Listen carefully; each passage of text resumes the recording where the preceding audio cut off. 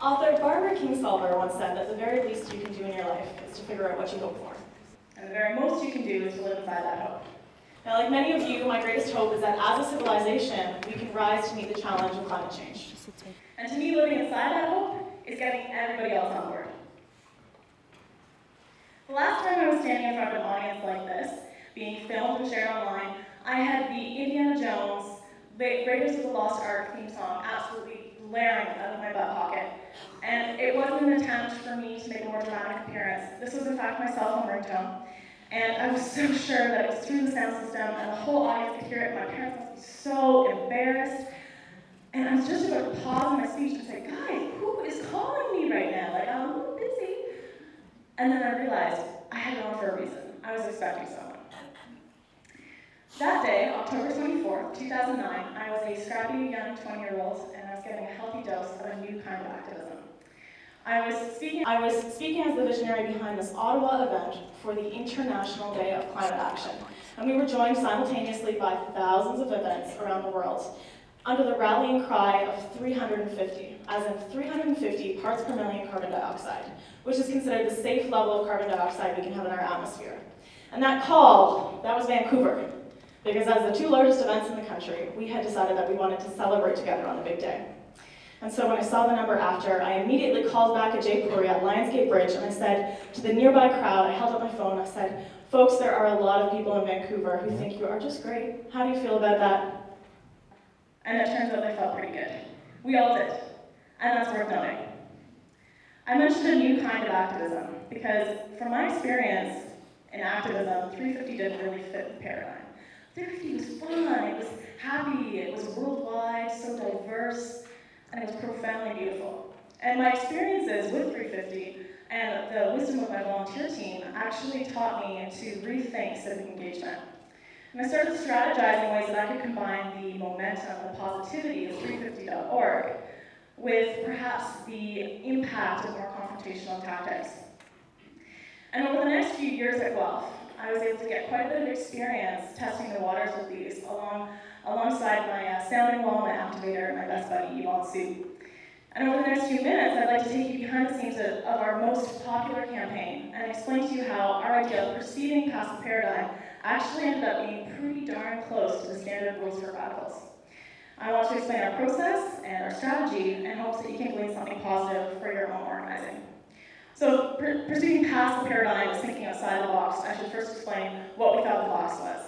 And to us, this was activism as we knew it, like signing petitions, protests with signs of chants, taking over the streets on a huge march, dropping banners. These can be really awesome if you have the resources to do it. And we just did it. We did, however, have our friends, we had YouTube, and we had a good reputation.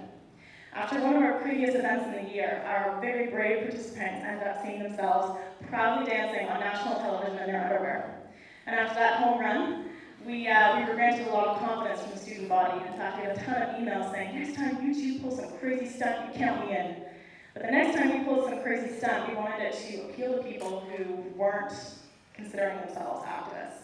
And we kept that in mind all the way over to spring, when Canada's Parliament fell. I remember the day because I was writing a final paper and I had Twitter open in one window, I had the news in the other, and my word processor was experiencing serious neglect.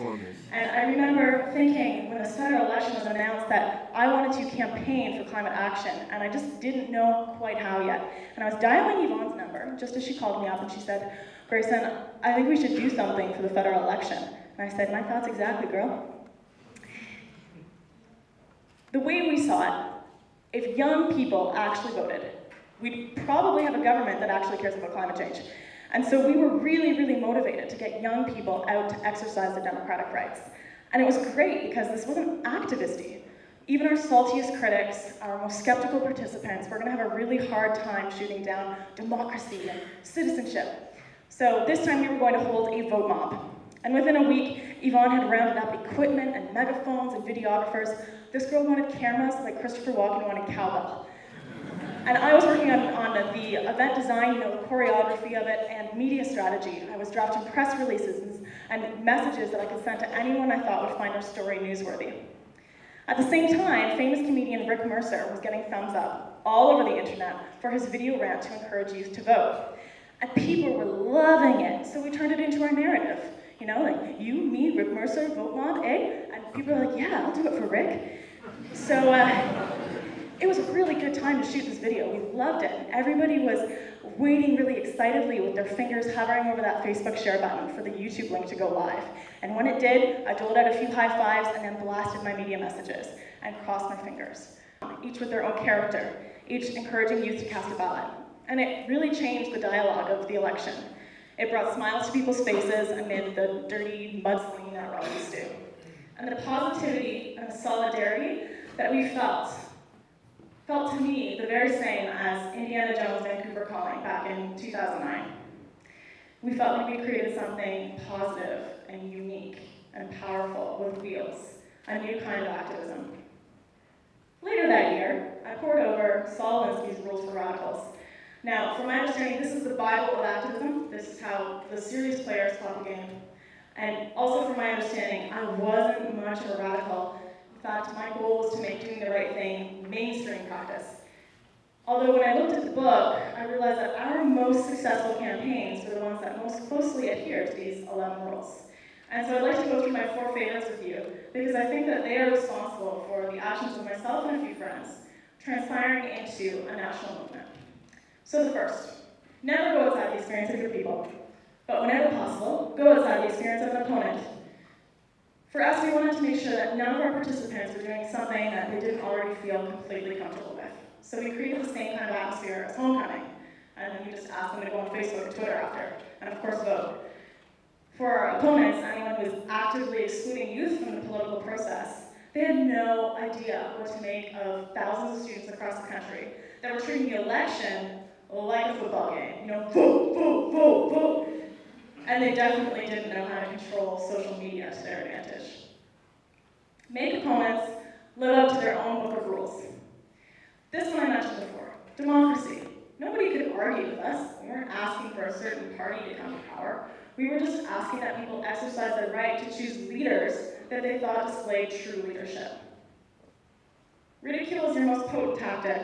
It's hard to counter, and the opposition often reacts to your advantage. We all know what political leaders get like when an election is called. They are so jazzed to invite everybody to their campaign, and they throw these barn burner speeches about the value of a healthy democracy.